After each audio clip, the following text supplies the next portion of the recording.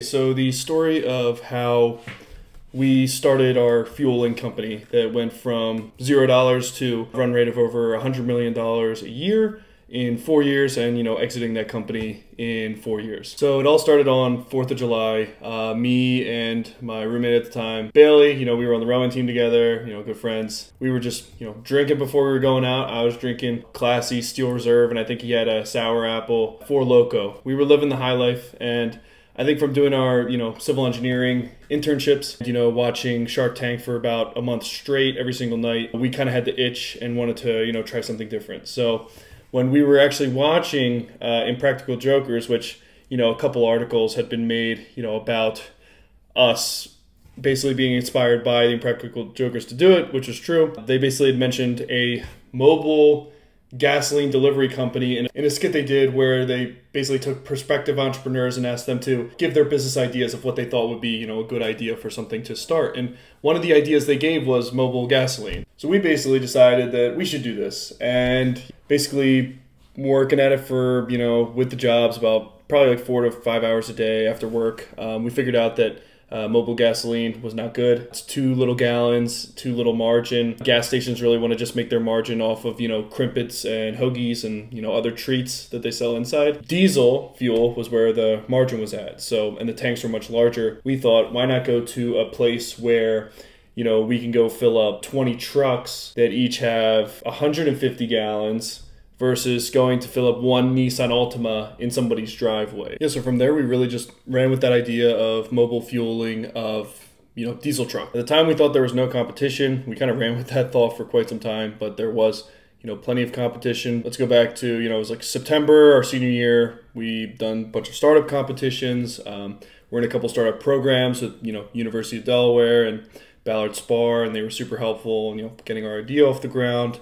Basically building the model. Flew out to Oregon. We basically reached out to a bunch of mobile diesel fueling companies on the West Coast and just asked them if they would talk to us. We said we had a project for school and then we were looking to do some research. Talked to one company, Brett Hauer Oil, and their vice president Kevin was super cool with us. He helped us. He let us come out there, let us ride in the trucks.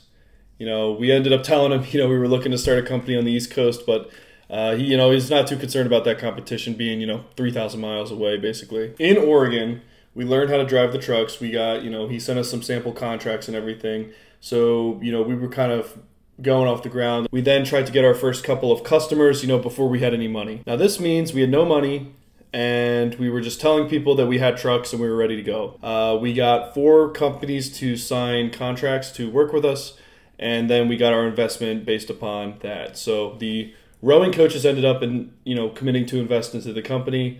And with that seed money, we were able to get a couple trucks and get off the ground. By July of 2018, we were running the trucks. About a month before that, we had got our commercial driver's license, and the business was a lot more fun before that. It was kind of like, basically the next year and a half, 2 years was just doing physical labor, fuel and trucks, trying to get customers, just 7 days a week because you got to just go. We didn't have money for employees, so we were the drivers. That was just super valuable because, we were able to learn sort of every aspect of how the business works, which I think if you're starting something, that is super, super valuable and definitely needed to have that extra knowledge. It doesn't seem like you would need to, but the nuances of, filling up different reefer trailers and the angles you should go, and filling up a school bus slower than you fill up, semi-truck, and the different, anti-siphons for preventing fuel getting sucked out of the tanks and how that impacts filling up the tank all the way, and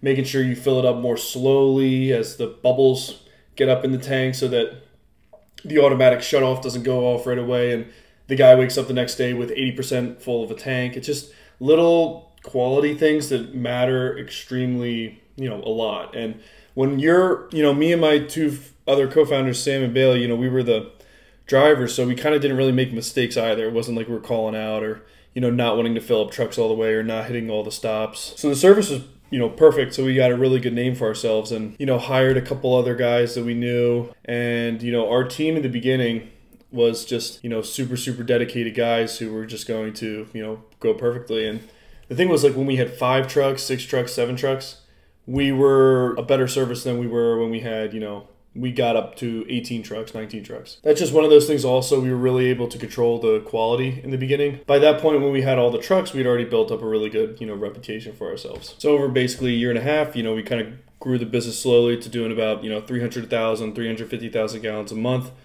We kind of plateaued there until COVID hit. And I'm sure you guys remember when COVID hit, the price of fuel went negative. So this really, really helped us because basically at that point, everyone was making a fortune off of selling fuel. The gas station prices stayed decently high, but the people who were buying at the refineries were getting it for significantly less. So there was a point where we were buying fuel for like 59 cents a gallon. All of a sudden, we were able to use that cash flow to hire one of the co-founders' mothers to be the salesperson, which turned out to be very, very good. She really blew up the business, and we went from doing, 350,000 gallons a month, and then in a year we were doing 1.5 million gallons a month, and then finally finished out before we exited at about a little over 2 million gallons a month. So having someone totally focused on the sales really totally changed the business. And the way we did sales was just a search and destroy method. So basically physically going to all the places and asking them to buy fuel from us, telling them we'll do a better job because we're the people doing the work. Our competitors were much larger than us, 1,000 trucks essentially. A lot of these people were very willing to switch to get better service, and having,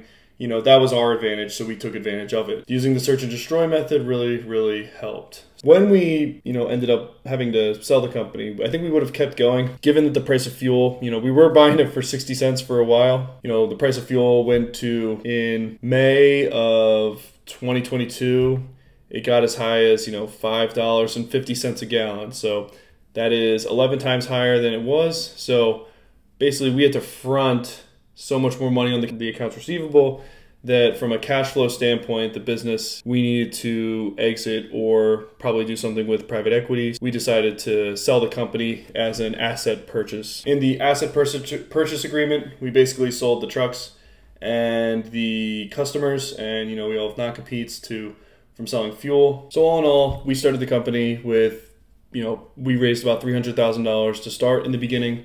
We raised it through getting customers before we raised any money to increase the valuation. We ended up selling it for over an 8-figure exit, and we didn't have any technological backgrounds. We were engineers, but we know nothing in technology. So I just want this to be, something where a lot of entrepreneurs, like when they start off, they're very much told to, get into the technology space, but a lot of people are not skilled enough to do that. So there are businesses out there, plenty of them, where, if you work really hard and, do a lot of the labor in the beginning and become an expert at what you're doing, there could be, tons of fruit at the end of your journey, and you'll learn a ton, along the way.